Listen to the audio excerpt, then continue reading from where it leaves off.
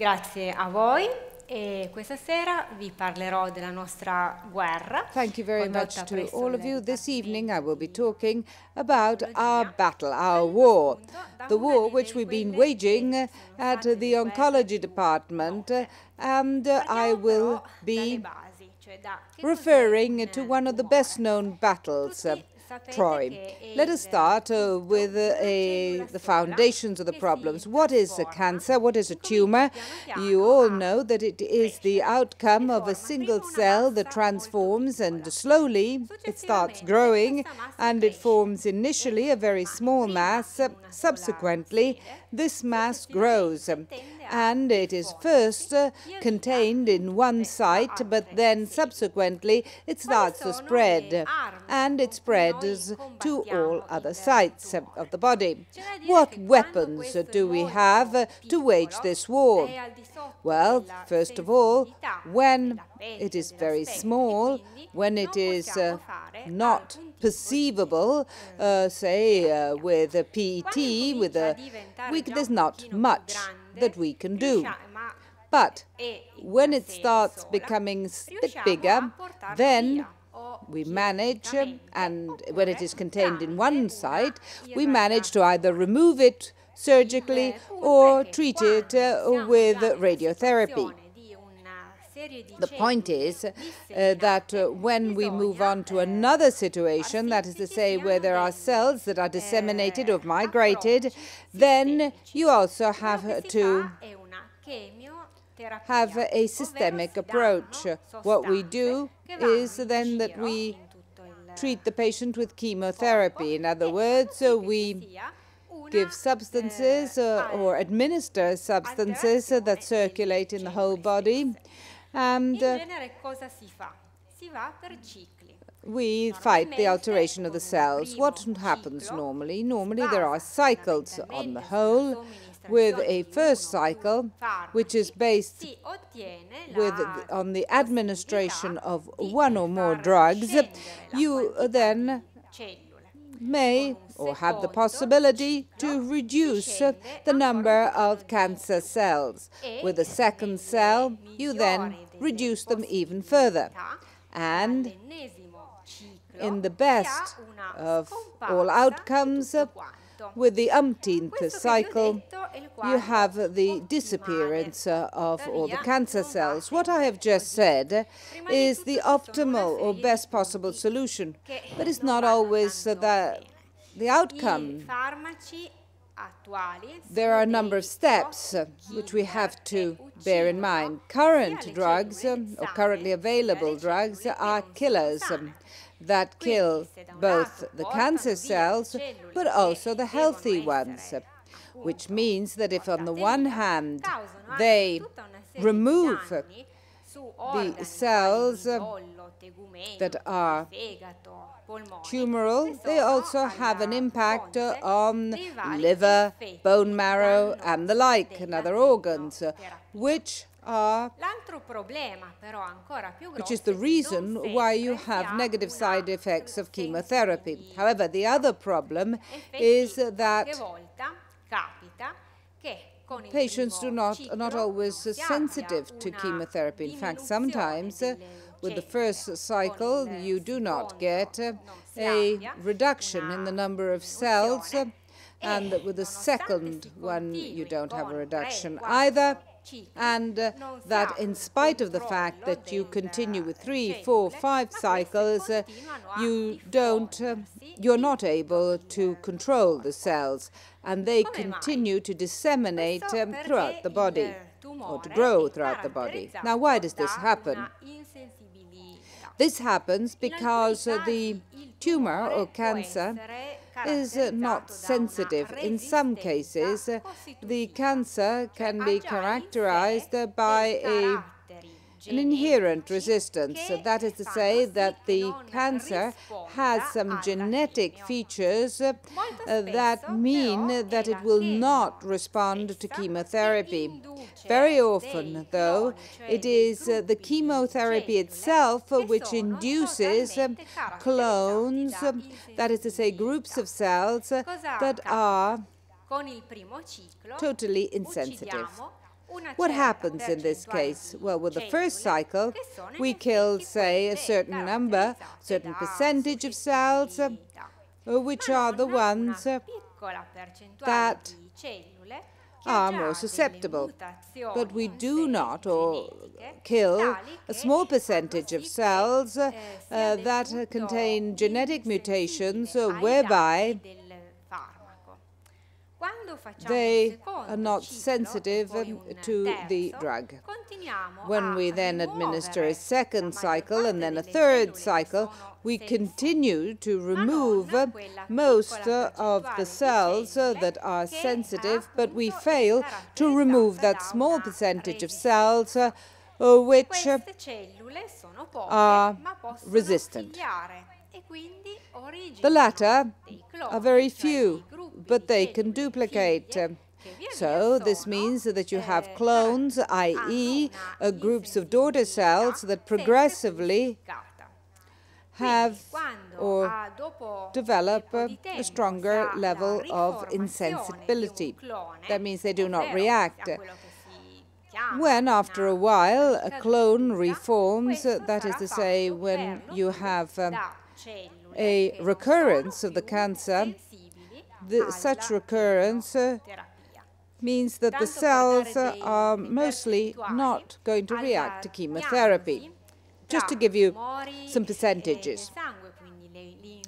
At diagnosis, if we see here hematological or blood tumors like leukemias and solid tumors, for example, breast, lung, colon, the percentage of cancers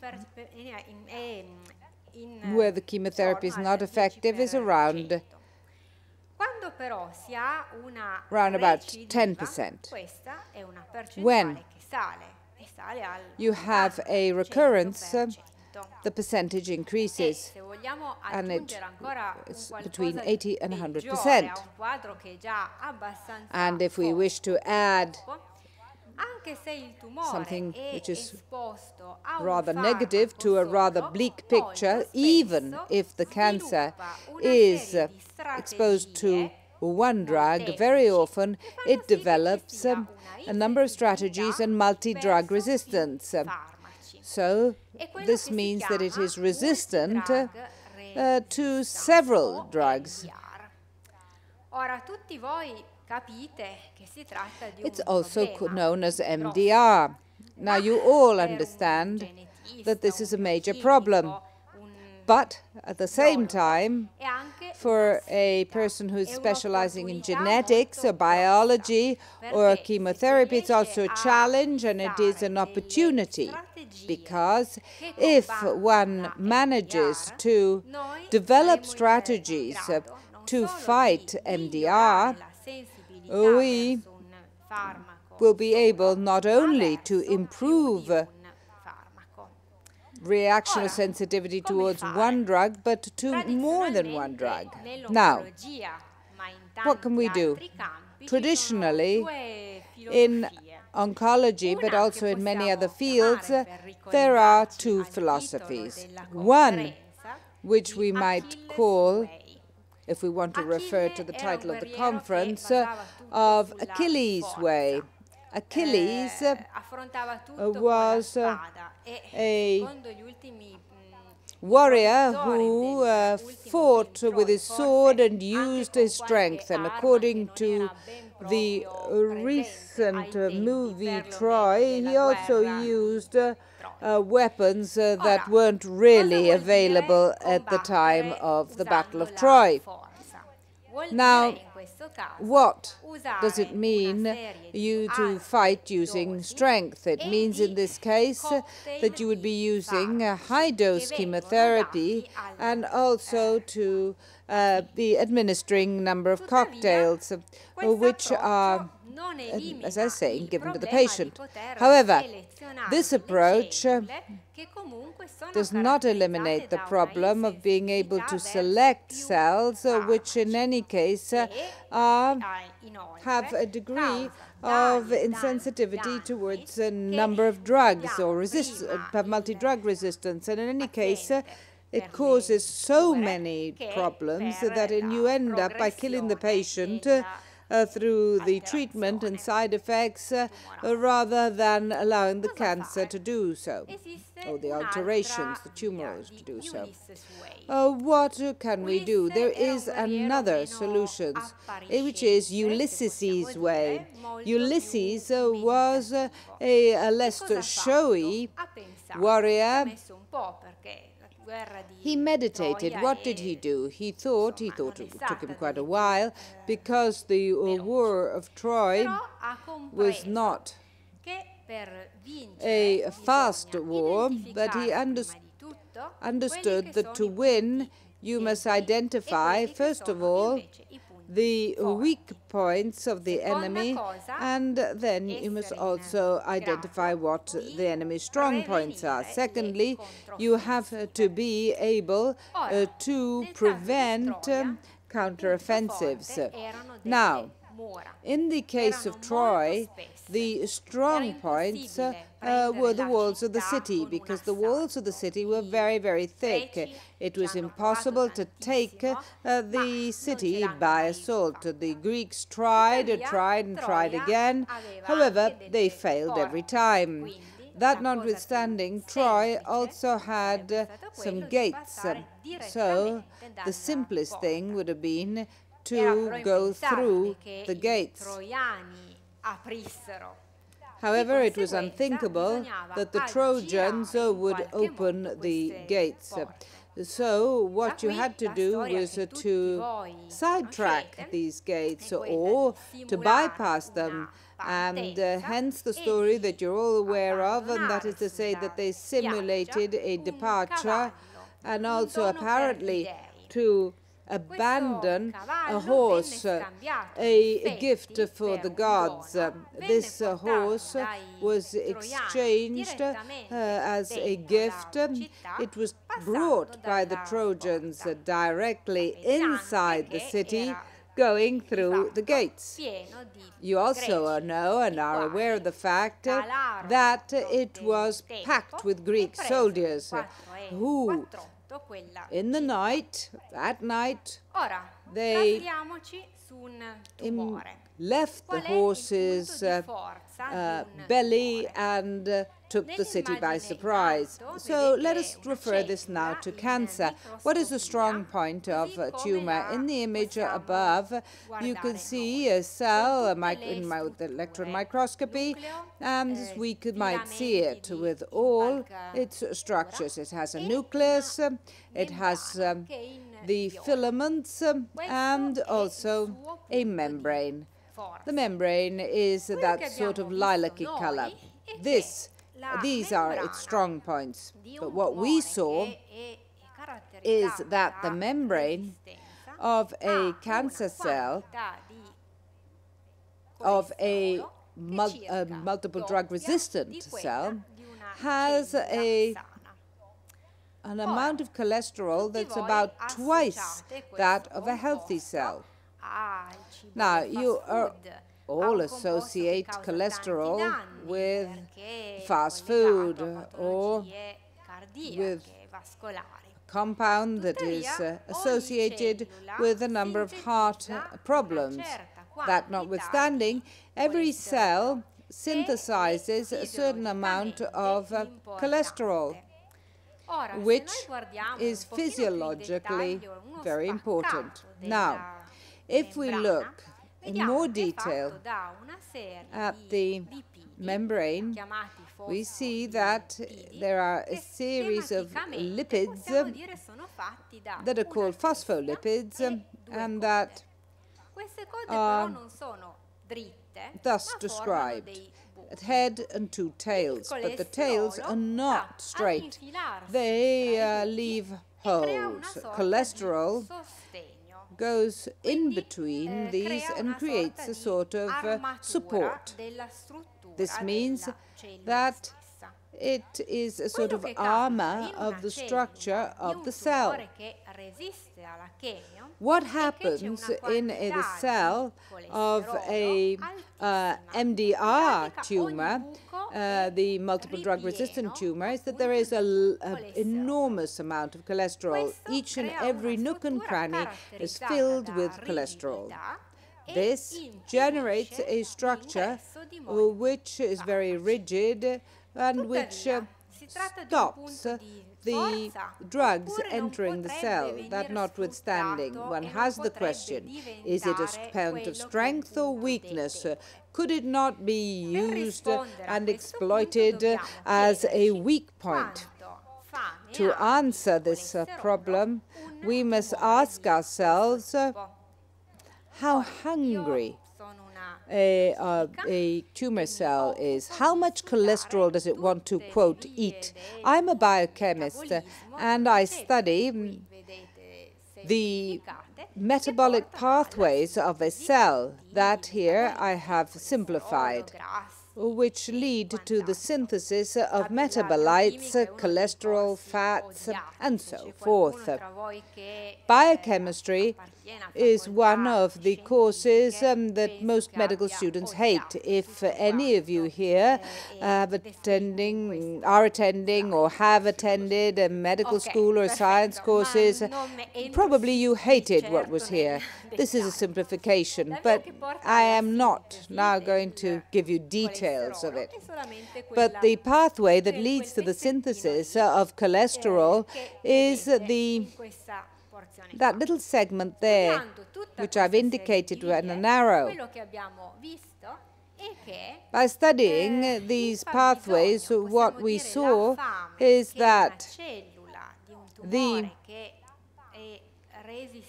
need for cholesterol that a MDR tumor cell has is about twice the hunger, in inverted commas, of a healthy cell. This means that the tumor cell is greedy and wants to guzzle cholesterol. Part of this cholesterol is synthesized by the cell itself, but it really can't synthesize enough, so it has to steal it from elsewhere.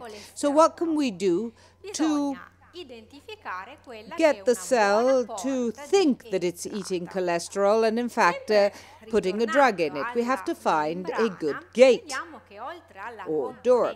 Now, going back to the membrane, we see that as well as the fat component, there are also a number of proteins. These include some structures that are outside or beyond the surface of the cell and that can capture what is outside the cell. They're gates, in other words, they're entries. And there are two main gates that in fact bring cholesterol into the cell. The first one is the receptor of the LDL cholesterol. Then there is a family of scavenger receptors that in fact bring a bit of everything in. Let's see what happens in any cell. Cholesterol, which is carried by LDL cells that are mainly used to carry this compound to the other cells, interacts with the receptor of LDL, and it is then the one which will carry the cholesterol inside. You all associate LDL cholesterol to bad cholesterol, and I must say that when there are situations of hypercholesteremia, as well as the LDL receptor, we have a large number of scavenger receptors. They are the ones which input a large amount of LDL cholesterol in the cell, which means that the cholesterol is then filling the cell itself. The situation that you have in the case of cancer cells is not exactly the one I've described. In fact, the tumor cell has a large number of LDL receptors, and in fact it does not have scavenger receptors in excess, but usually it has 3 times or threefold the LDL receptors as compared to a healthy cell. So, if it is possible for us to give a brief description, we now know that the multiple drug resistant cell is a cholesterol hungry cell, and it has lots of gates, i.e. it has a lot of LDL receptors, but we could mask or hide something else or disguise it as cholesterol. If instead of this we also were to put a drug on the LDL cholesterol, we might carry a drug inside the cell, and this means that the drug would be dressed up, so to speak, as LDL and would act as a Trojan horse. So if we combine the War of Troy and Scandinavian sense of humor, we started building our own Trojan horse. Now, there's a drug. The drug is surrounded by cholesterol. It is coated by, with a series of particles that directly send the structure on the LDLR, which is very abundant or plentiful in cells that are multi-drug resistant tumor cells.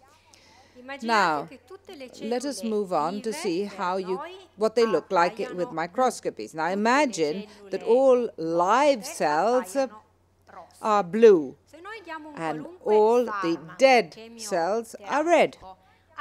If we administer a chemotherapeutic drug to a multiple drug resistant cells, all the cells are alive, they're all blue.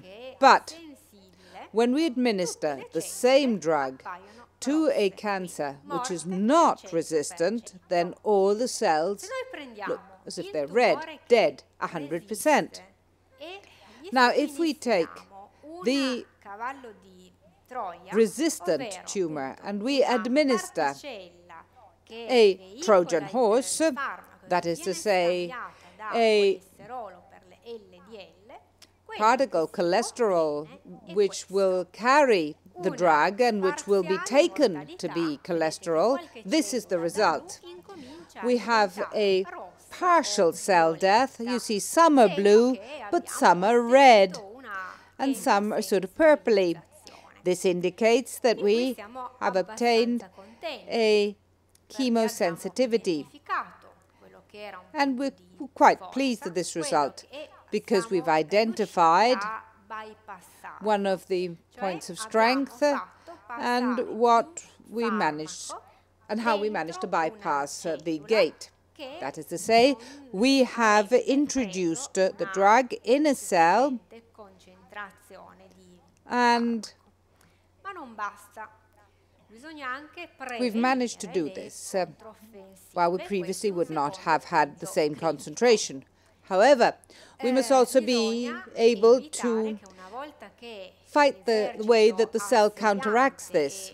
We must avoid the fact that once the army has entered the city, we must see that it should not be thrown out through the same door or the same gate which it came in through. This means that you have to avoid the fact that the cell should expel the drug that was placed into it or carried into it. Once again, let's go back to the channels on the surface of the cell. There are some channels that are the ones which are used to expel certain substances from inside the cell to the outside. In the case of chemotherapy, this refers to, in particular, to glycoprotein P, which absorbs the drug within the cell, and it binds it and then expels it. This means that the drug is no longer able to accumulate, reaching a concentration able to cause toxic damage to the cell and cell death. Now, if we look at the amount of glycoprotein P which is present in a drug-resistant tumor, we can see that there are many more glycoproteins P in such cells compared to a healthy one. The speed at which, or the rate at which you expel the drug is much higher in a multi-drug resistant tumor than in a healthy cell. So at this point we have to, in our multi-pronged approach, we have to see that the cell should not expel the drug. We have to close the door. Going back again to the siege of Troy, you know that not all the Trojans died in the siege of the city, and not all were killed. For example, Aeneas, carrying his father and his small son, managed to flee the city, and his wife, Creusa, was following shortly behind, but unfortunately the gate of the city was closed. She remained inside the city and died. We must do exactly the same thing. That is to say, we have to close the gates. What can we do? Well, ever since glycoprotein B was discovered, that is to say the 1970s, we have, or the industry has produced and research has produced a large number of inhibitors, but no one has been successful in blocking it because of high toxicity and low specificity. We certainly don't think that we will find the compound that will block the glycoprotein B. But what I can tell you is what we have been working on as a team in Turin. You all are aware of the beauty of our city. We have the Po, the hills, but you also know that 360 days a year we have a sort of mist or smog that covers the city. Inside smog, there is a family of compounds that are very particular. One of these is a very small molecule that is called NO, and which has very particular properties. It's a genus which is not only two-faced but multi-faced. It's associated with all the compounds in smog, but it's also associated to a discovery of a Turinese chemist, Sobrero, who, passing some notes to a Scandinavian colleague, made it possible for the latter to earn a lot of money by developing dynamite. At the same time, we know that, moving on now to the health arena, we know that it is the basis of the nitrovasodilator drugs, which can be administered in the case of angina. NO is also a neurotransmitter between and among synapses. And now to talk about tumors, if it is administered in very high doses, it is a cytotoxic compound. Here you see a lung carcinoma. Each one of the purple little dots is a cell. When we administered nitrogen monoxide in high doses after 48 hours, we have a decline, a marked decline in the percentage of these cells. Furthermore, nitrogen monoxide is a modulator of the transport of drugs or drugs carrying, on the basis of data that indicated how NO could be a modulator of a number of proteins that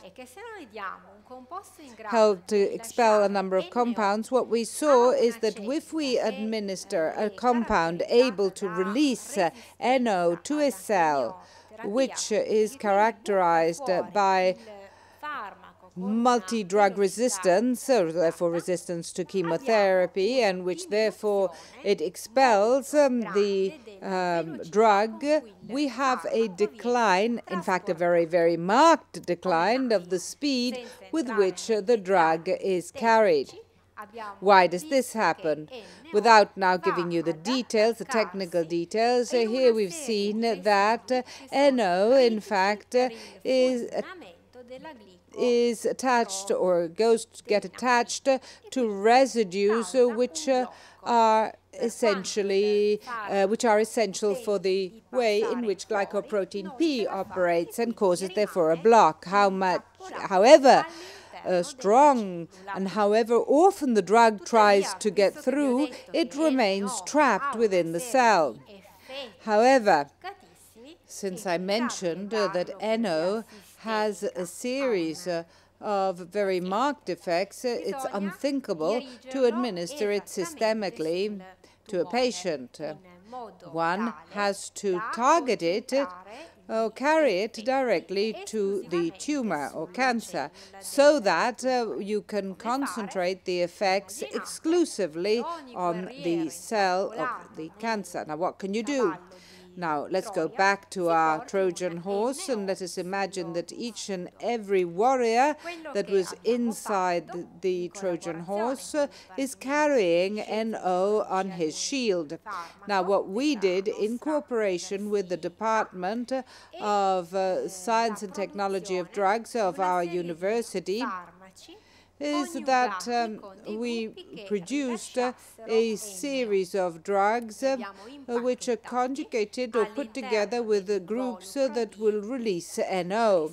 We packaged them inside the cholesterol, and we covered them with particles that would carry it directly to the LDLR receptor. That is to say, the LDL receptor.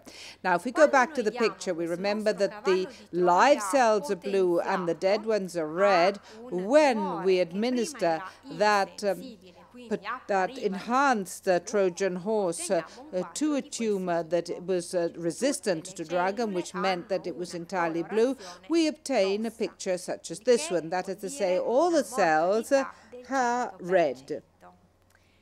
This means that there's 100% cell death. Certainly, we can guess what has happened. Thanks to our Trojan horse, we managed to selectively target and carry the drug to the cell, and this is taken for something else, that is to say, for cholesterol. Now, this drug, which is conjugated with NO and which is masquerading as LDL cholesterol, enters through the LDL receptor. Now, once it's inside, we have it breaking down. The cholesterol and the LDL particles are destroyed. We will therefore have at the same time a release of NO and of the drug. NO will block the structures through which the drug would have been thrown out or expelled from the cell. The result or outcome is that the cell becomes a bit like a drug-filled container, and which is extremely toxic for the cancer. You see that we've now understood what the strong and weak points are, and we have been able to avoid the counteroffensive. We're very pleased. But for the meantime, these are only studies on samples from patients or specimens. Currently, studies in vivo are being carried out on mice, and if results are promising, the hope is to then start testing patients in a few years. This would mean that situations such as this, where there is a widespread dissemination of cancer, to a picture where at least we would have a drastic reduction of the dissemination, and there would only be cancer in one site. This would mean that we could then remove the small mass surgically or with radiotherapy. And in the rosiest of all outcomes, if we find it that the result is successful, it means that the mass would disappear. Or, alternatively, it could become so small that it can be removed or by our own immune system. However, one of our predecessors, about 2,500 years ago, and we recall him in the Hippocratic Oath, told us not to be too easy-peasy. We know that we're but at the beginning of a long route, and the LDL receptor is certainly one of the targets, but it is not necessarily the best one, because while it is true that it is present on cells which are resistant to drugs, and therefore do not react to chemotherapy, it is also present in low amounts on other cells. This means that we cannot yet say that our solution has 100% selectivity. This is one of the reasons why we asked ourselves whether it was possible or not to identify other gates, other entries to carry the targeted drug and deliver it inside the cells, in particular where you have a multiple drug-resistant cancer. This is one of the reasons why we have been introducing a technique that is called cell surface capturing. What do we do in this case?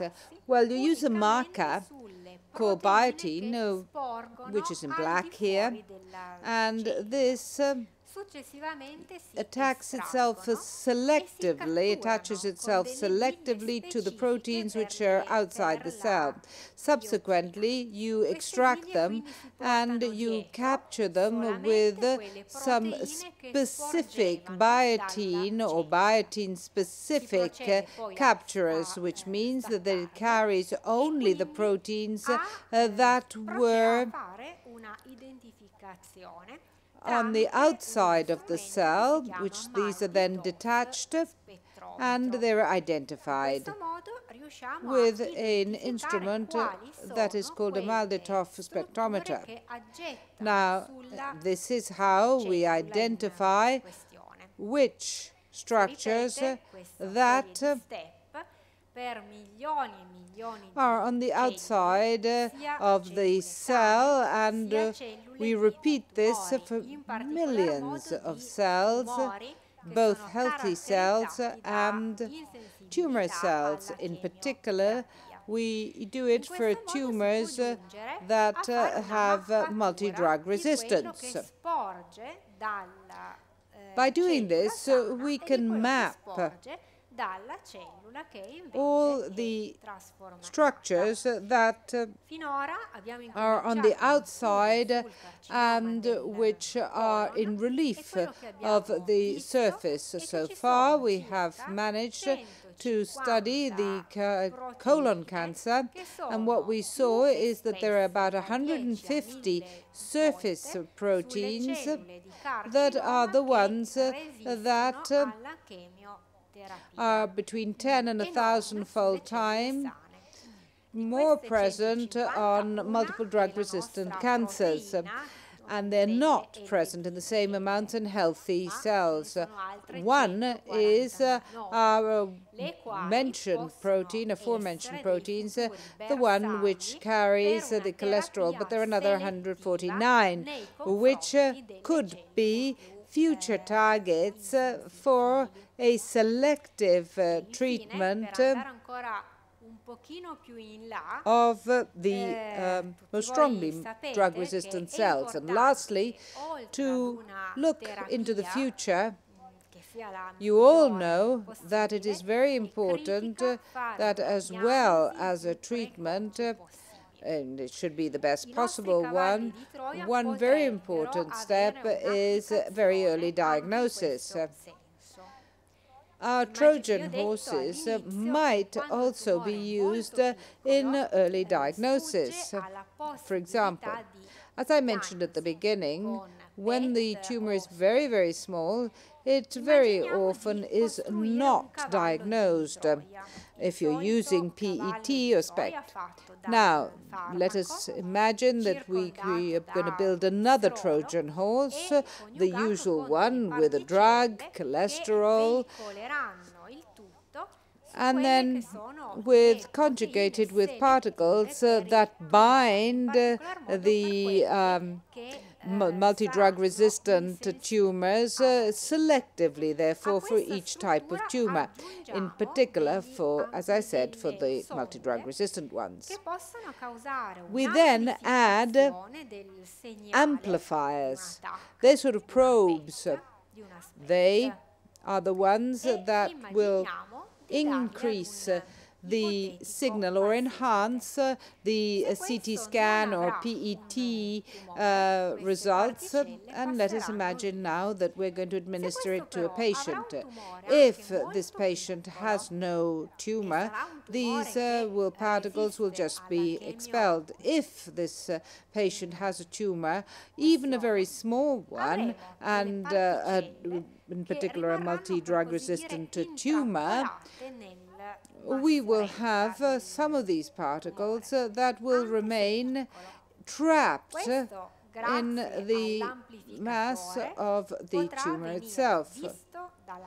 Now, even though it's small, this will happen because of the amplifier, and because of this it will be seen by PET or SPECT before it can be diagnosed with other instruments.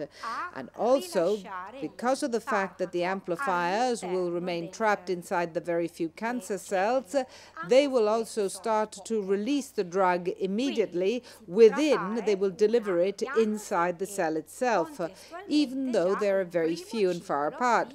This means that it will be possible to have a diagnosis with a first cycle of chemotherapy at the same time, shifting from a situation where there is no diagnosis, which means that there is no possibility to give the patient a treatment, to a situation where you have zero time lag between diagnosis and treatment. This means that we will be beating the cancer on time. With this, I would like to thank you all very much, and I would like to thank all those who worked on this and who developed our work, Professor Sbosia, Guigo, Pescarmona, who were the professors who have been working with me and have accompanied me and helped me right from when I was a university student, and I hope will be working with me for a long time. I would like to thank three collaborators of mine, Ilvana Campia, Ioanna Kopecka, Marta Pinzondaza, who in fact generated most of the data. And I would also like to thank all those who worked with us to set up a research product such as this one. You have to establish networks with the necessary expertise ranging from physics to chemistry to pharmacy. And therefore, I would like to say that we have contacts in different cities and different countries which have made it possible for us to continue to develop our research. I would also thank sponsors, because without them we would not have been able to do anything. And I would like to thank all of you for having listened to me this evening. And thank you very much, GiovedìScienza. Thank you very much, GiovedìScienza. Thank you.